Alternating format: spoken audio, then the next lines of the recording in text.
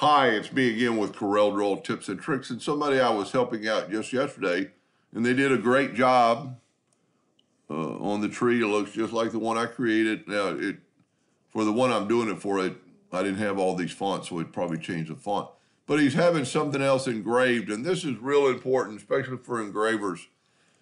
For instance, if you were doing this plaque and you had it way down here and you did center, and there's a hidden object that's beyond this, it could make it crash because the head's going to try to go to it in center type deal.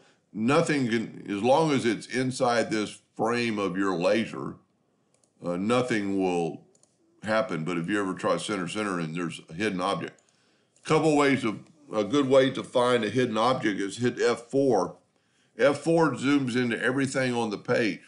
And you can see that there's something out here, you can't see it. If you go like this, it shows up. You know, I do that, but I also, when I hit F4, if we delete this, and then you hit F4, you just get your item. So let's back up here and put that item. One way to find it, well, there's two ways to find it. Go to View in wireframe, and there it is. It's a stick. It's a line. It's a weird color. So there's one way to find it in wireframe. Let's go back to enhanced. The other way to find it is go to Object Manager, go to Windows, Docker's Object. I call it Object Manager because that's what it used to be called. And if you look, there is a group of 120 objects, but then there's a curve. If we take this group away, now there's just a curve and it's right there, but it's hidden. I don't really understand why it's hidden, because it's just not there. So let's back up.